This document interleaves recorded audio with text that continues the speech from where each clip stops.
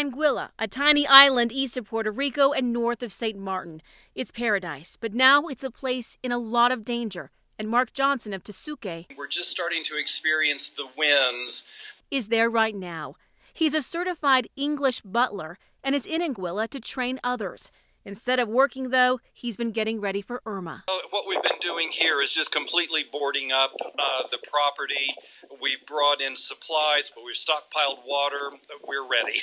They have to be ready for the storm. There's no place to evacuate. This island is 16 miles long and it is wide as 0.3 miles. Wow. So there's no place to go. Anguilla is bracing for a big hit from Irma.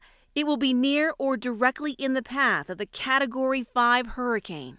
I'd be lying if I said I'm not nervous and anxious about it. It'll move in tonight or tomorrow morning.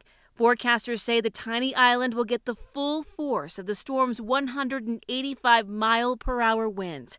Locals and visitors can also expect a storm surge and flooding. Johnson's never been through anything like this.